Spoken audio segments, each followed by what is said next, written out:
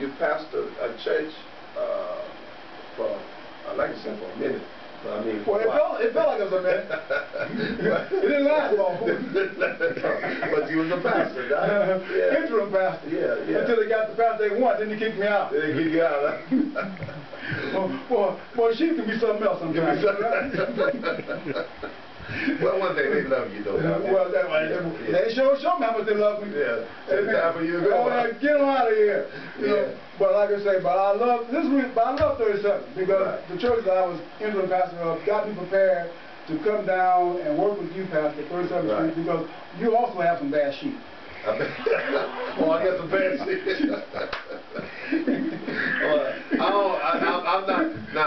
I just want to say this here.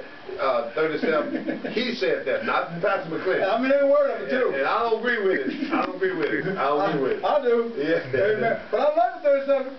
Amen. Yeah. Sometimes they can be mild as me. And sometimes, boy, they can have you pulling your hair out.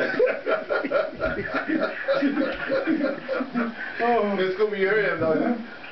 Yeah. Well, you know, yeah. You know. Come a little closer, Doc. I mean, we both, man. You're too far away. No. Get a little closer here. She can see it. Boy. Don't you see it? Are you securing your manhood? Yeah. Get closer to me. Get closer to your brother. Yeah, it's close on again. now, this is why I love this discipline, Doc, because you know you got a way of when you get happy you want to punch your brother. Yeah, and you know that shows how much I love you. Put brother in the heart, brother. That's love. What love got to do with it? That's what I'm saying. But Doc, let's look at your teaching, Doc. You know. Man, you're a good teacher. You know, you love the Lord, and you're a faithful brother. And I love about you is on the serious side. You know, we have a lot of fun, but you're real in Christ, and that's one thing I can say about you. You know, the years that I've been knowing you, and you know, just think about it. You said you've been preaching for 25. Doc, you know what? You preached your second sermon at 37. That's right. You know, I was blessed and privileged by your generosity. On TV. On TV. On TV, Lord. Your second sermon. See, I've been a star for the Lord for a mighty long time. I know. That's what I'm saying. Just think about that. Your second sermon, man. That really catapulted my ministry.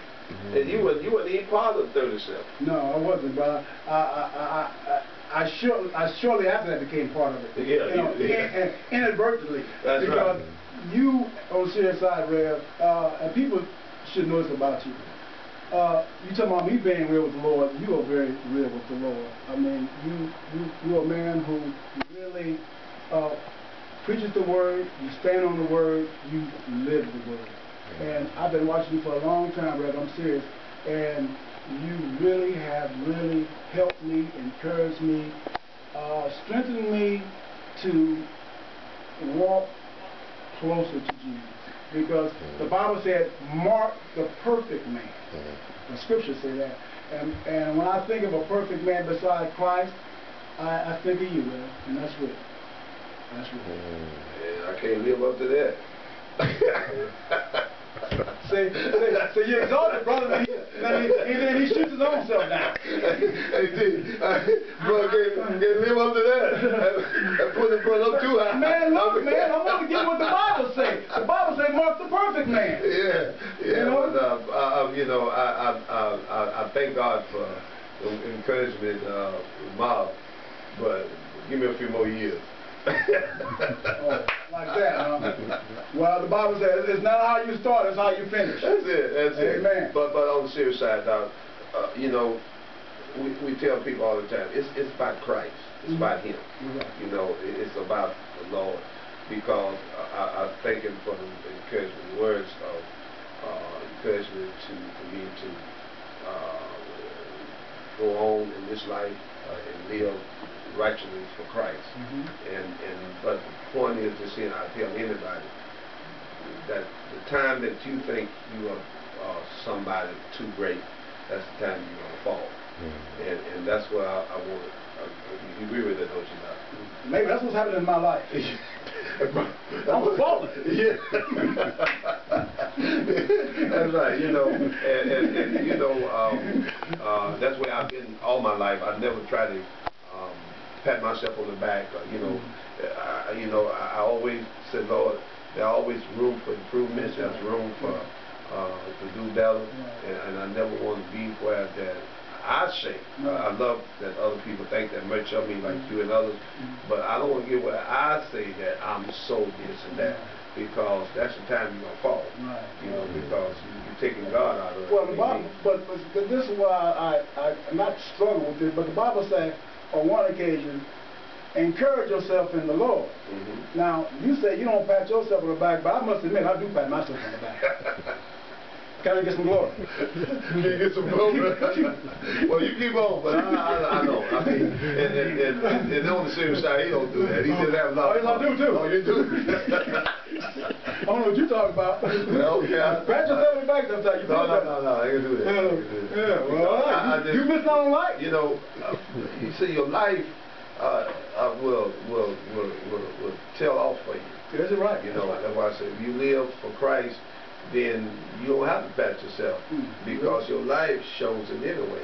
They said that's a man that living for the Lord. He's a man that's standing for our Lord and our Savior. You know, and that's what. So you want people to continue to say, put the Lord in front of your life. So you saying by me self-exhorting myself is not a good thing? Not a good thing. No. Okay. Yes. People out there who's out there exalting yourself, Bishop McClinton said that's not a good thing. That's not a good thing. So don't stop, let me put it like that. That's right. Exalting yourself, and let the Lord exalt you in due time. That's it. Is that Bible? That's Bible. Is that book? That's it. That's book. Yes. Give him some glory. That's it. Give him some glory. That's what it's all about. You know, it's not about us. It's not about us. Okay. You know, it's not about us. It's about Him. Amen. It's about Him. I guess Paul best said, he said, for me to live is Christ. That's it. And for me to die is gain. That's right. That's so right. It is about all that's when we was talking first about something to deal with. And we've been kind of hitting it all the time because how good God is in our life. Yes. How good God is in our life. Yeah. And that's what it's all about. You know, because He's the one that woke us up this morning. You know, He's the one that allowed us to put on our clothes and, you know, allowed us to freshen up and get ourselves together to put on our clothes. So it was, I was thinking it was my alarm clock. You know, you thought that was your no, your alarm clock is a helpmate. Okay. But it had to be God, because somebody's alarm clock went off this morning. Okay. On the real side, they still didn't wake up. Okay, that's real. Yeah. That's real talk right there. Yeah. That's real talk. It's not the alarm clock. Okay. You know, it's Him. Yeah, it's Him. You know, alarm clock is good because the Lord allows us to hear the alarm clock. You see what I mean? Amen. Yeah. See, so we go right back to Him. That's right. You know, go back to the Lord. So it's all about the Lord. You know. Yeah. Yeah. Okay. T, our producer says say something. Say something? Yeah. How's everybody doing out there? Well, everybody here is doing good, and the other folks out there, they doing good too. And we thank you for the words of encouragement to ask us how we doing. We're doing fine now because, you know, we're on the Lawrence J Show. That's right. Look at that. Look at that. And I love that behind us right there. Yeah. Look at that. Matthew 25, 14, and 30. Yeah, right. You know. The Lawrence J Show. And Lawrence, he's not gonna give me no credit for it, but so I might as well say it right now while I got the chance while I'm here. The word talents, I gave him the idea to put different colors in there. I think he's gonna make it all black, but me being the creative brother in the Lord. Amen. I said, no. Well, it do feel good every now and then. Amen. I said, Lord, put different colors in there to bring it out. And He did, and Lawrence is beautiful. Amen. You know, the Bible says how beautiful and how good it is for men to dwell together in unity. When we come together as men, there's power in the Lord. That's Bible. That's Bible. But you know what? And the Bible teaches us just to do things, but we don't have to worry about nobody bringing up our name. Oh, really? Yeah. Well, I just want to make Cynthia, I want to let Cynthia know right now, make sure you put doctor in front of my name tonight, because I want to see it on TV. Amen. You still insulting yourself.